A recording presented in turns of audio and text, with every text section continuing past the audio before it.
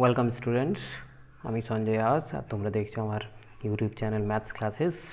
এই চ্যানেলের এটি দ্বিতীয় ভিডিও। এই ভিডিওতে আজ আমি নবম শ্রেণীর অধ্যায় 8 এ যে উৎপাদক বিশ্লেষণ আছে সেগুলি নিয়ে একটু আলোচনা করব।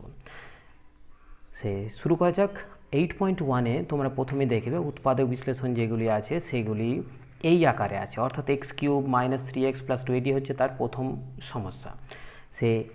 এটিকে আমাদের উৎপাদক বিশ্লেষণ করতে হবে। তাহলে উৎপাদক বিশ্লেষণ কথাটি হয়তো তোমাদের কাছে নতুন নয়, এর আগেও তোমরা উৎপাদক বিশ্লেষণ করেছো ক্লাস 7-এ এবং 8-এ।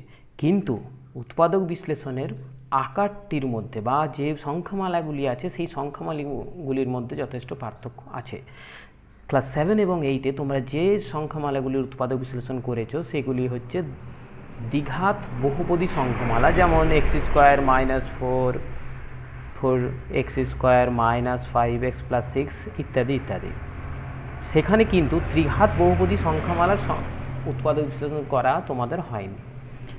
আজ এই অধ্যায়ে তোমরা ত্রিঘাত বহুপদী সংখ্যামালা কিভাবে উৎপাদক বিশ্লেষণ করতে হবে সেটি জানবে। কিন্তু তার আগে আমি একটি কথা বলি, ত্রিঘাত বহুপদী সংখ্যামালা উৎপাদক বিশ্লেষণ করতে গেলে তোমাদের প্রথম যেটি জানতে হবে সেটি হচ্ছে কোনো সংখ্যামালার শূন্য। শূন্য মানে কোনো একটি সংখ্যামালার শূন্য কি? তাহলে দেখো, কোনো একটি সংখ্যামালার শূন্য বলতে বোঝানো হয় সেই সংখ্যামালাটিতে যেমন ধরো এই সংখ্যামালাটি কোন চলের? না, x চলের একটি ত্রিঘাত সংখ্যামালা, ত্রিঘাত বহুপদী সংখ্যামালা। তাহলে এই সংখ্যামালাটিতে আমি x এর পরিবর্তে যে মান বসালে এই পুরো সংখ্যামালাটির মান শূন্য হবে, সেই মানটিকে অর্থাৎ x এর সেই মানটিকে বলা হবে এই সংখ্যামালাটির শূন্য। যেমন বলো তো, এইটিতে x এর মান কত বসালে শূন্য হবে? আমরা সাধারণত হিসেব শুরু করি 1 থেকে। তাহলে আমি 1 বসিয়ে দেখছি। তাহলে এটিকে প্রথমে কিছু দিয়ে লেখা যাক।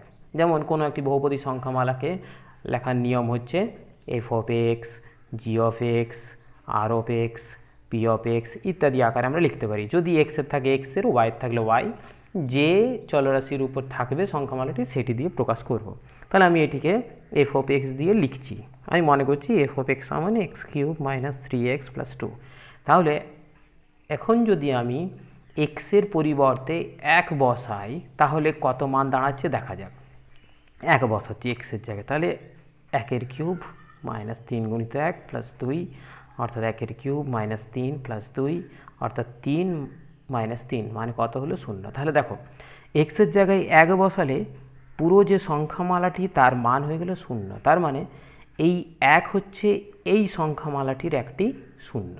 তাহলে শূন্য যখনই জানলাম তাহলে আমরা গুণনিক উপপাদ্য প্রয়োগ করতে পারি। গুণনিক উপপাদ্য প্রয়োগ করে আমরা বলতে পারি, যেহেতু x এর জায়গায় আমি 1 বসিয়ে বা x এর পরিবর্তে 1 বসিয়ে শূন্য পেয়েছি, তাহলে x - 1 f(x) বহুপদী সংখ্যামালাটির একটি উৎপাদক। এবং একটি উৎপাদক আমরা যদি জেনে যাই কোনো সংখ্যামালার, বহুপদী সংখ্যামালার, তাহলে অন্যগুলি বার করতে আমাদের অসুবিধা হয় না। কেন অসুবিধা নেই? কীভাবে বার করব? না, অনেকগুলি নিয়ম আছে। তার মধ্যে একটি হচ্ছে কি, একটি উৎপাদক দিয়ে যদি কোনো সংখ্যামালাকে আমরা ভাগ করি তাহলে অন্যান্য উৎপাদকগুলির গুণফলটা আমরা পেয়ে যাই। যেমন ধরো এখানে এই যে x³ - 3x + 2 সংখ্যামালার একটি উৎপাদক হয়ে গেল x - 1। তাহলে x - 1 দিয়ে আমি x³ - 3x + 2কে ভাগ করছি, দেখা যাক কি হয়। x - 1 দিয়ে x³ - 3x + 2, এখানে লক্ষ্য করো x³ আছে আর এর পরের ঘাতটা কত? x। তাহলে আমি এটাকে একটু সাজিয়ে লিখছি, x - 1 x³ একটি জায়গায় ছেড়ে দিলাম, মানে কার জায়গাটি? x² টি -3x + 2। তাহলে x³ করতে হবে কত দ্বিগুণ? x²। তাহলে x³ - x² মাইনাস প্লাস চিহ্ন পাল্টালো, এটা x² - 3x, এরপর x আছে, x² করতে হবে কত দিয়ে? না, plus plus plus plus x দিয়ে, প্লাস x দিয়ে যদি গুণ করি তাহলে x² - x, চিহ্ন পাল্টালাম, কাটলো। এবার এখানে কত দাঁড়ালো? তাহলে এখানে দাঁড়ালো -2x + 2। এরপর গুণ হবে তাহলে কত দিয়ে? -2 দিয়ে। -2 দিয়ে হচ্ছে প্লাস 2। এরপর চিহ্নগুলো পাল্টালে দেখো পুরো কেটে গেলো, তার ভাগশেষ কত হলো? 0। আর যখনই এই যে উৎপাদক দিয়ে পুরো সংখ্যামালাটিকে আমি ভাগ করার ফলে ভাগশেষ পেয়ে গেলাম 0, তাহলে এখানে যে ভাগফল সেটি হয়ে গেল আরেকটি উৎপাদক বা উৎপাদক একটি বা যতগুলি থাকবে তাদের গুণফল। তার মানে আমি এখানে লিখতে পারি এফ অফ এক্স, তার মানে যে সংখ্যামালাটি x cube minus 3x plus 2, তাহলে আমরা জানি ভাজ্য সমান ভাজক গুণিত ভাগফল প্লাস ভাগশেষ। তাহলে এখানে ভাজকটা কত, মানে উৎপাদকটি এক্স মাইনাস 1, ভাগফলটি কত এসছে x square plus x minus 2, এই যে এটি।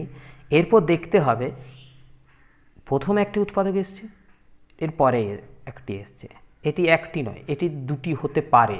যদি কখন হবে? যদি এটি ভাঙা যায়, কারণ এর ঘাত আছে 2, তাহলে এটি মধ্যস্থক হতেও পারে, নাও হতে পারে। এরপর এটি দেখতে হবে যদি মধ্যস্থক হয় তাহলে এটি ভাঙতে হবে। যেমন এখানে এটি মধ্যস্থক হবে, তাহলে আমি এটিকে মধ্যস্থক বিশ্লেষণে করছি। মধ্যস্থক বিশ্লেষণে ভাঙলে কত হবে না এক্স স্কোয়ার 2, তাহলে 2 মাইনাস 1, যেহেতু মাইনাস আছে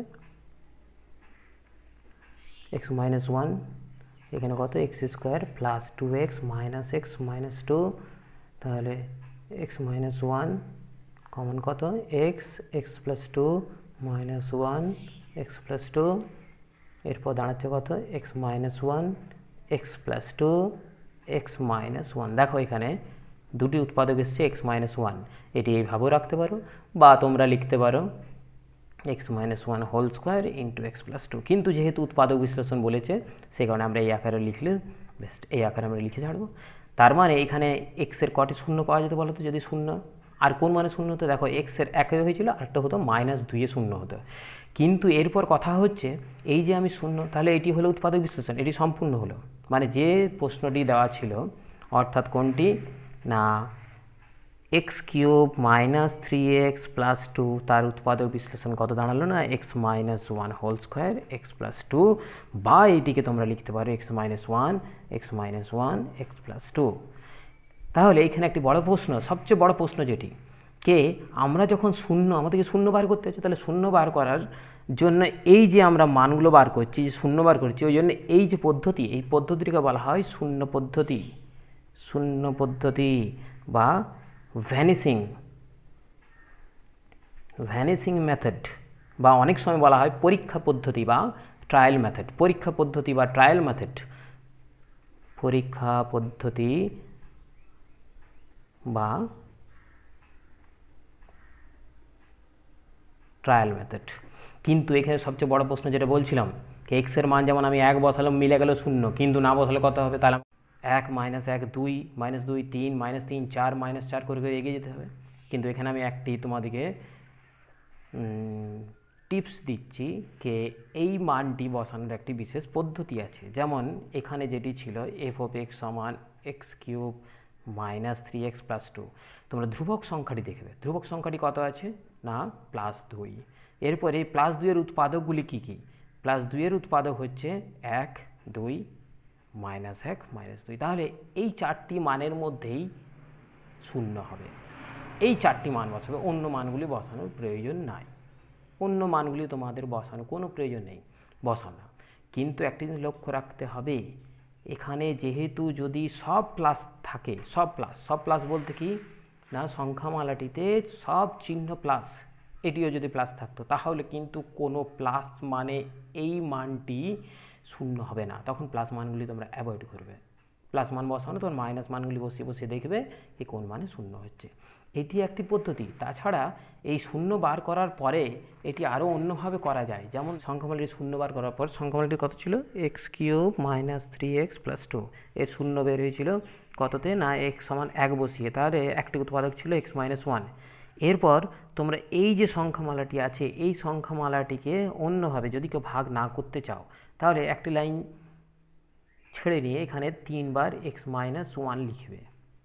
3 বার এক্স মাইনাস 1 কেন না, যেহেতু সর্বোচ্চ ঘাত কত আছে 3, তাহলে আমাকে সর্বোচ্চ ঘাত 3 আনতে গেলে এরপর আমাকে রাশিমালাটি মেলাতে হবে। রাশিমালাটি মেলাতে মানে এখানে এক্স কিউব আছে, তাহলে এক্স এর সঙ্গে কত গুণ করলে হবে না এক্স স্কোয়ার, তাহলে এক্স ইন্টু এক্স কিউব।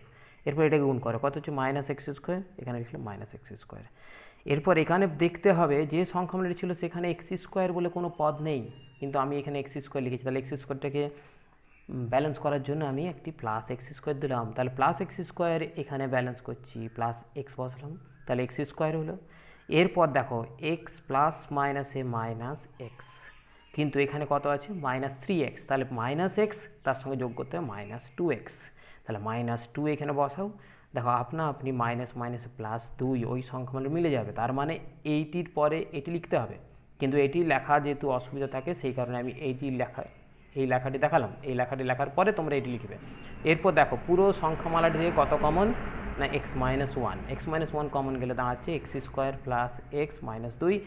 এরপর এই মানটি সেই দেখো আগের মানটির সঙ্গে সমান হয়ে গেছে, কোনটি না দেখো এখানে চলে এসছে, এখানে চলে এসছে অর্থাৎ ভাগফলটির সঙ্গে। এরপর আমি যে বাকি কাজটি যেমন করেছি অর্থাৎ এদিকটা যেমন মধ্যছক করলাম এটিও সেইভাবেই, অর্থাৎ এই মানটি মধ্যছক আমরা করব, মধ্যছক করলে বাকি উত্তরটি পাবো, মানে উৎপাদক বিশ্লেষণ শেষ হবে। এটি বাদ দিয়েও আরও অনেক নিয়মে এই অঙ্ক করা যায়, সেইগুলির জন্য পরের ভিডিওতে দেখাবো। আপাতত এই নিয়ম অনুশীলনীতে যে অঙ্কগুলি আছে তোমরা একইভাবে করার চেষ্টা করবে, যদি না পারো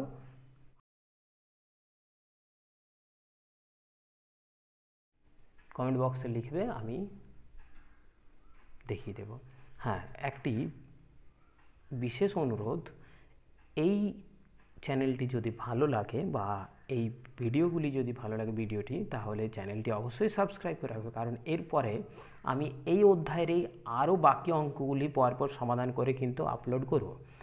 সেই ভিডিওগুলি যাতে সবচেয়ে প্রথম তোমাদের কাছে পৌঁছায় সেই কারণে চ্যানেলটি সাবস্ক্রাইব করবে এবং নোটিফিকেশনটি কিন্তু অন রাখবে, যাতে আপলোডের সঙ্গে সঙ্গে তোমাদের ফোনে নোটিফিকেশন চলে যায়। ধন্যবাদ।